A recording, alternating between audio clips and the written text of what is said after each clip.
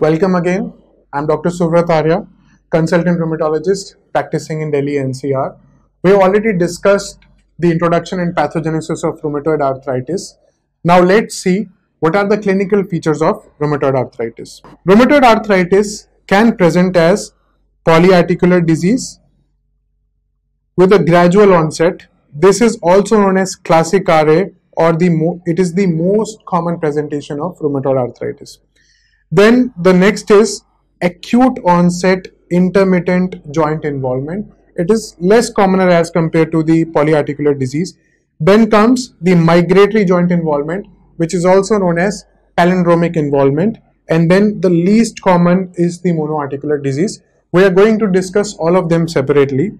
About 1/3 of the patients can have myalgia, fatigue, low-grade fever, weight loss, and depression. These are the commoner extra-articular manifestations which can be seen in RA patients, and we are going to see other extra-articular manifestations as well. So let us discuss the typical classic RA and how it presents. It is insidious onset associated with pain and stiffness and swelling of the joints. Insidious onset means a patient cannot tell you exact date and time when the symptoms started. It's just so gradual that he cannot pinpoint exact day. He can say maybe few weeks back, few months back, but cannot pinpoint to exactly one particular day. Pain is there, we all know. Stiffness is there, especially in the early morning. That is why it is called as early morning stiffness. And there is swelling of the joints. Early morning stiffness is defined as slowness or difficulty moving the joints when getting out of bed or after staying in one position for too long. The most important aspect here is it gets better with the movement.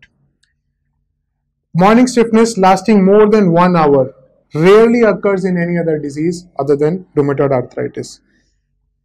Some studies have shown the severity of morning stiffness correlates with the joint inflammation. That is, the intensity and severity of early morning stiffness correlates with the joint inflammation. Now, what are the joints which are involved first?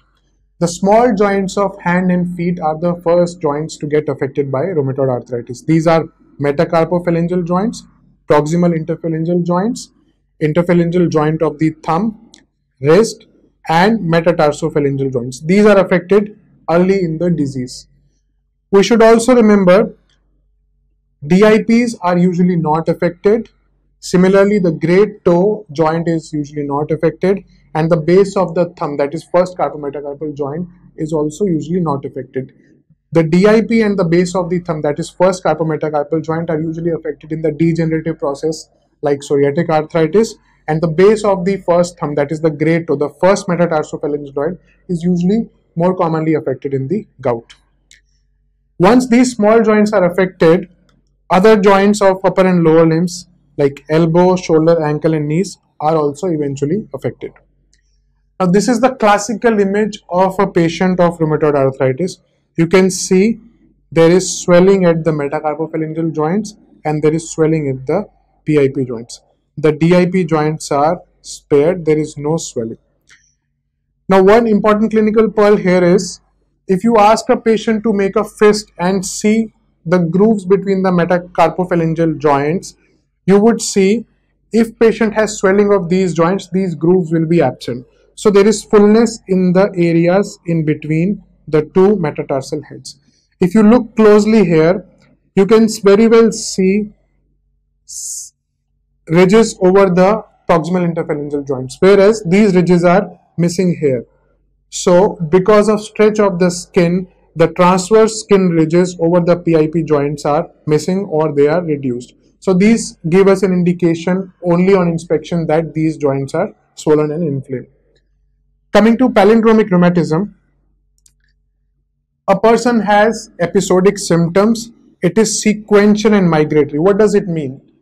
A person of palindromic rheumatism will come to me and say, I had right wrist pain and swelling and right elbow pain and swelling, and after 7 days these joints became normal, and now I am having pain and swelling in the left knee and the left ankle. This is what happens in palindromic rheumatism. It is sequential and it is migratory and it is episodic. That means A person may have alternating symptom-free periods. He may be asymptomatic for 7 days, he may be asymptomatic for 1 month, 2 months. That period of without symptom can vary from person to person. If these patients of palindromic rheumatism have anti-citrullinated peptide antibodies, this predicts the progression to full-blown RA. So even if a patient of palindromic rheumatism comes to you, never forget to order rheumatoid factor and anti-CCP, because if those tests come positive,